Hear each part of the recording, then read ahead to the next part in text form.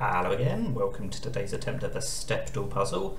Yesterday was ballet day, today is opera day apparently, so I'm going to be using words from famous operas, or maybe not so famous, depending on how well versed you are in operas, which, spoiler alert, I'm not. I had to do some research in advance.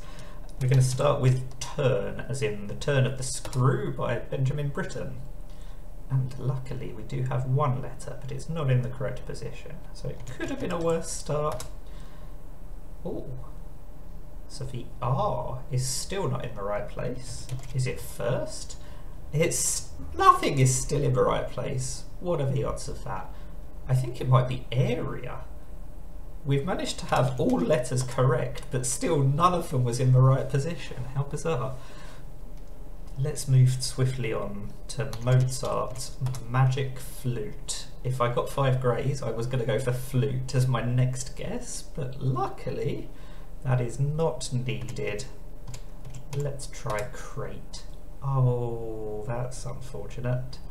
I tried crate because it had the most overlap that I could think of with flute. It had the TE in the same positions, and obviously I wanted to use the C and the A in new positions. So, is this going to be a Z or a V or an N? Oh, we might be in a hard nose trap here. That was quite lucky. I suppose crane, I think it's a more common word than crave or craze, but it could have been either of the other two, so I'm clearly better at 1 in 3 guesses than I am at 1 in 2 guesses. Anyway, let's move on to The Barber of Seville by Rossini. We've got the B in the right place. That's unexpected, and I'm pretty happy about it, because having guessed a word with 2 B's, I thought the most likely option was that they would both be greys, but they are not.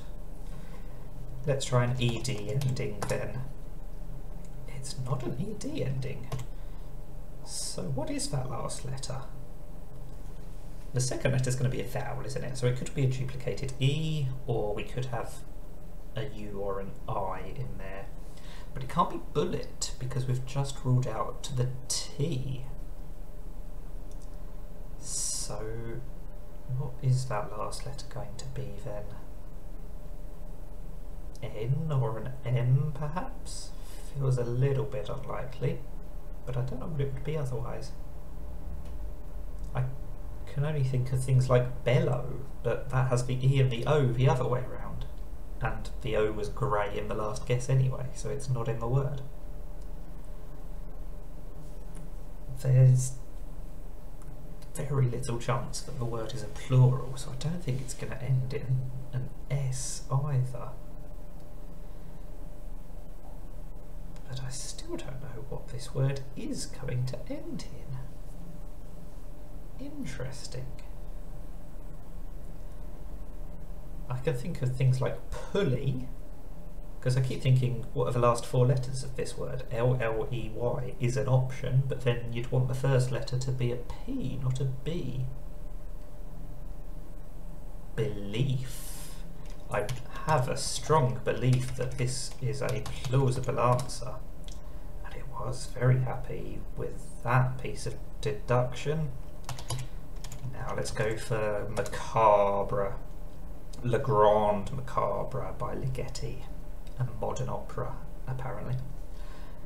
And once again we've got a bit lucky here. We've gone for a word with duplicated letters, and there are indeed 2 A's in this word. Let's see if we get even luckier and have 2 N's in the word. We do! That's amazing. 8 guesses left. 4, 3, 3, 2. I don't think that's quite my best ever, but it's very close, and it's certainly my best for a long time. I'm very happy with some of those deductions. Opera Day served me well, so thank you for watching, and go and listen to an opera. Bye for now.